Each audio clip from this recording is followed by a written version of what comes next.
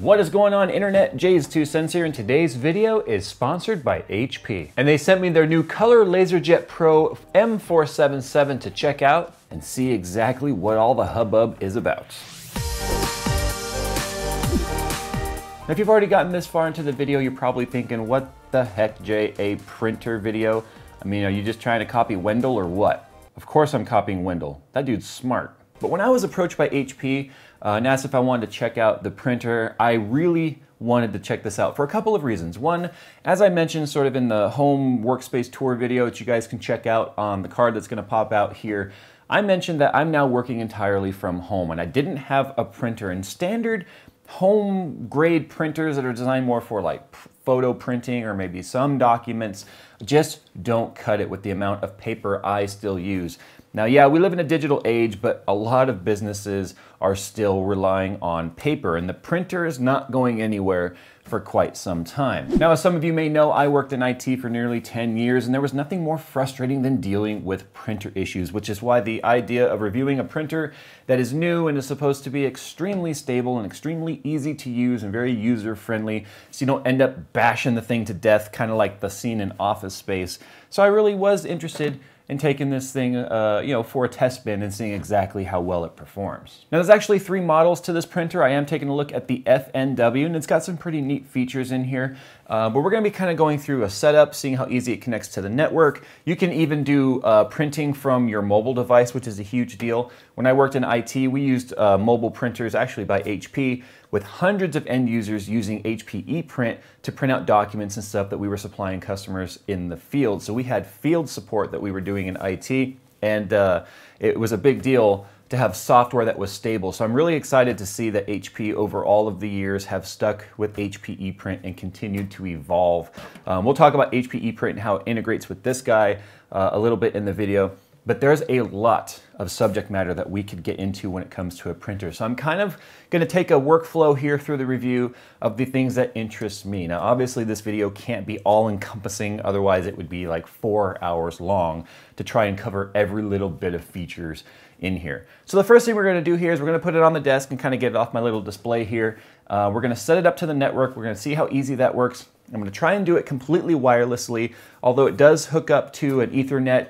And it does have wireless connectivity. But let's say you want to put this in a room that doesn't have Ethernet. Obviously, wireless is going to be a very bonus feature, especially if you don't have Ethernet in all of your rooms, which is kind of nice too in small businesses. If you are leasing or renting a space that doesn't have Ethernet in every single room, the last thing you want to do is pay to run Ethernet there when it can do it wirelessly. So let's go ahead and take a look at the display and get into the setup and talk about some of the features. So let's take a quick tour around the exterior, and as you can see with my hands right here, I don't have a banana, sorry for reference guys, you can see that this is a very compact design, but don't let size fool you, it is very, very powerful. Starting on the top right here is the adjustable feed tray for your double-sided copier, which is very, very nice feature.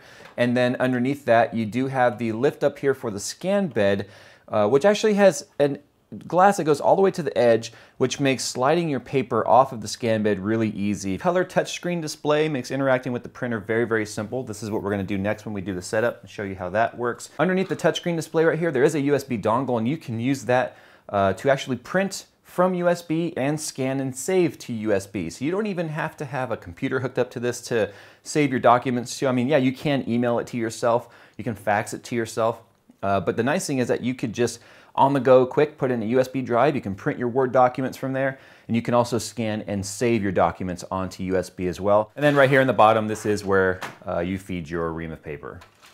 Now, I think one of the most frustrating things about dealing with printers is changing the ink or toner. Usually it's just a complete pain in the butt and nobody ever looks forward to having to do it.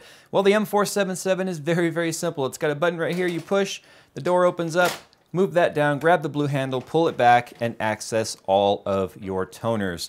Remember, there are 4 toner cartridges in here because you have black, yellow, magenta, and cayenne.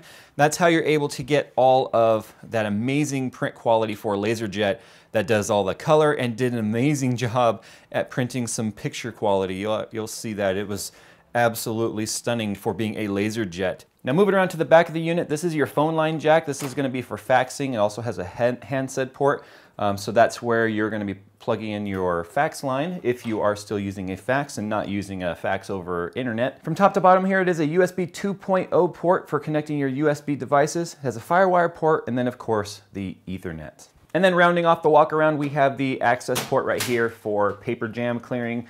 This is actually a big deal because clearing paper jams, which will happen over time, can sometimes be just completely annoying depending on how deep you have to dig into the printer. But HP did a fantastic job right here of making all of the rollers easily accessible by simply opening up this back door, clearing your paper, and then closing it back up, and you're ready to go. Now, LaserJet has come a long way over the years, where LaserJet used to only be black. And LaserJet was awesome because it fed and it printed very, very fast, but it had the trade-off of not having color. Well, HP actually uses 4 toners in this particular model, so you can get color. So you've got your black, your cyan, your magenta, and your yellow. And those toners are actually rated up to 1,200 pages per toner before you actually have to change those. Now, the print speed on this is actually advertised for black at 28 pages per minute, or just over 2 seconds per page. It's actually pretty damn fast, and it's rated up to 50,000 prints per month. So you can see that this is seriously designed for some heavy-duty print work. Now, the paper tray here holds 250 sheets of standard weight paper. Now, I'm using the HP Ultra White. It is a 20-pound paperweight.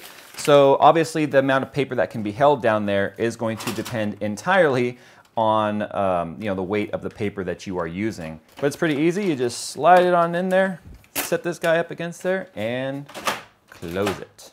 Now clearly I am not connected to the wireless, so let's go ahead and see how hard that is. So you got Wi-Fi Direct Connect, so that'd be directly connecting to any of your wireless devices like your phones or your tablets. Wireless network, well, I guess I touched it, I didn't realize I did. So we can see our status is off. So let's go ahead and connect using the wireless setup wizard. It located my wireless right there. It doesn't look like it uses 5 gigahertz, so it's a 2.4 gigahertz wireless radio built in here. And I guess I have to go ahead and put in my password. Sorry guys, you don't get to know that. The touchscreen is really responsive. I like it. It's unlike some touchscreens where when you touch it, it's a little bit of a delay or lag from when it registers. But it actually does a pretty good job. And you can see it connected wirelessly with absolutely no problems. Now, HP ePrint works on pretty much all your major platforms. I'm using the iOS version right here. I am connected to the internet, and now we have to go ahead and find our printer. So I haven't done anything except launch the app. As you can see, we found our printer immediately with our IP address for the printer, and there it is. Now, what's neat about the HP ePrint software with this printer is you can actually print stuff directly from your email. You can put in your email information here and pull documents straight from your email. So you don't even have to, save it to iBooks or anything like that. It all works directly from here. You can access your cloud directly from the web, but you can even access your photo roll and print photos from this guy. Now, this is a LaserJet printer, so I don't know how well the photo quality would be. Obviously, that's not its main objective, but we'll print a color photo too to see, just how well it actually does. Now, even though this isn't a photo printer, I want to go ahead and try and print a photo. I'm just curious as to how it's going to look. So let's go ahead and I'm going to go ahead and print this awesome picture of this Z. Yeah, guys, you know me. I'm obsessed with Zs. But it also has an all-in-one remote app. That's cool. You should try that later. So it got the printer, I got the paper in the spooler pretty quickly, and it's actually already printing. So it's only been a couple of seconds. And obviously that's going to work anywhere from within the network.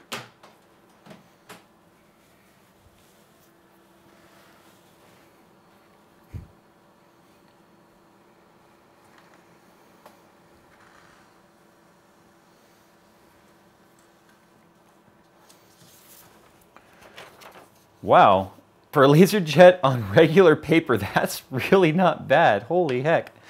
Wow, man.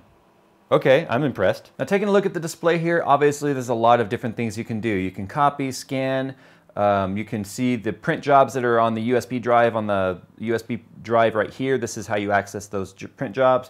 You can send a traditional fax. You can also see the contents of the USB drive, supplies, so you can see what apps are available on here.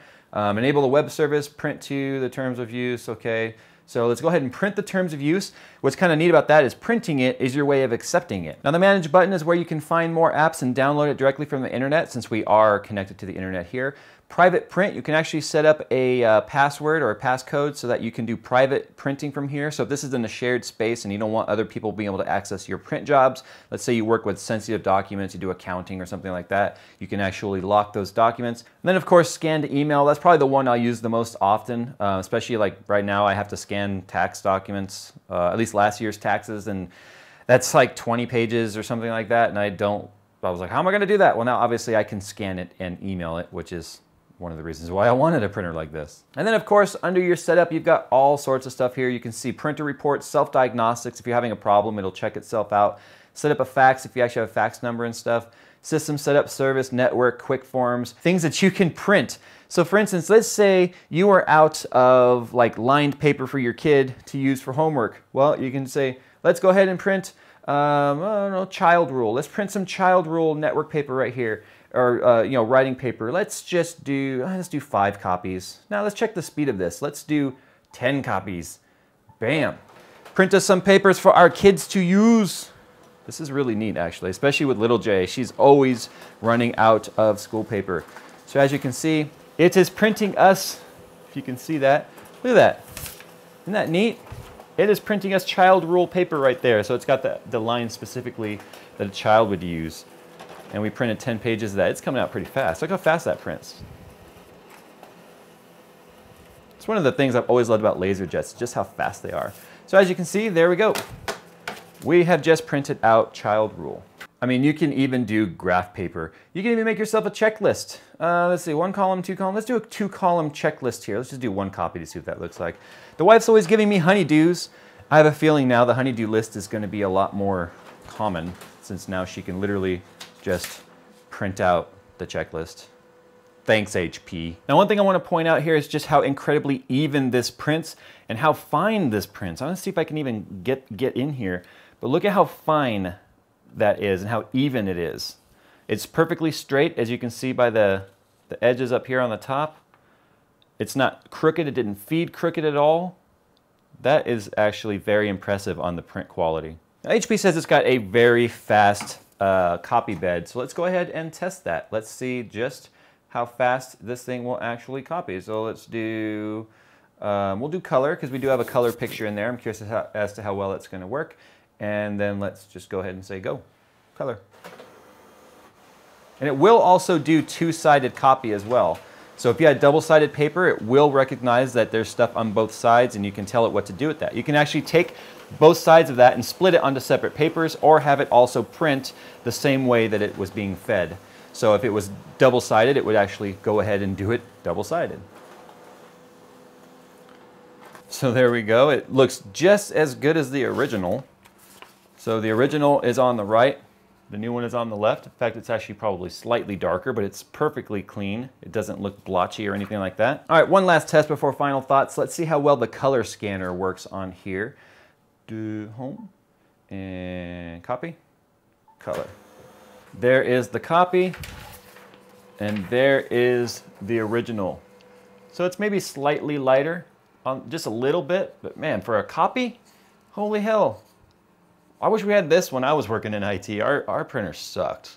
So obviously the LaserJet has come a long way. In fact, one of the last times I owned a LaserJet was years ago, and it literally was nothing more than blazing fast black and white text copying and printing. It couldn't do the level of color, detailed copying and scanning and printing that this is achieving. So HP has definitely really taken the LaserJet a long way. But what I really love about the M477 is it does exactly what I need a printer to do. Not only take my paper and make more paper by copying, scanning, and printing stuff from digital format, but it takes stuff that's in paper format and makes it digital. And I can send it into the cloud, I can send it to Google Drive, I can digital fax it, email it, everything a big, expensive, giant, bulky, constantly breaking down industrial grade printer right here in this tiny little form factor that fits right here on my desk. Now this is going to be permanently residing down in the tech center area of the house that I built. Well, I guess I didn't build it, but I dubbed it the tech center area. And it's going to be easily accessible via our phones and our laptops and stuff. And that's exactly what I needed in a printer, something that was simple, not too noisy. Once it's done printing, the fan in there just pretty much kicks off. It's not super noisy, and it doesn't put off a ton of heat. Actually, this thing has been on for about an hour now. It takes longer to shoot these videos than I think people realize, but I've been doing test prints and stuff, learning how to use it and trying to show you guys, you know, some of the basics here. But it didn't throw a ton of heat off into the room. The door is closed. It could get hot in here very quickly, but that wasn't the case. Yeah, when it was printing, you could certainly smell that fresh printer smell, but it didn't linger, and it's not really, you know, it's not intrusive. So I'm very, very impressed with this printer. Guys, I hope you've enjoyed this video. I know it's a little different, but believe it or not, this is something that is a big deal to me. And if it's a big deal to me, it's a video that I'm going to do. Otherwise, I wouldn't have even accepted the sponsorship for this video. So tell me what you guys think. If you work in IT, speak up in the comments. I'm curious as to how many people watching this are interested in a very versatile, very flexible, very powerful small form factor printer like this. It's weighty, it's 48 pounds, but as you can see right here, it's not really all that big, which makes it really easy to fit anywhere in a tight space that you might not have you know, a lot of room for a big printer. This is something you definitely need to consider. Anyway guys, time to go. Thanks for watching today's video. Let me know what you thought, and as always, I will see you in the next Jay's 2 Cents video.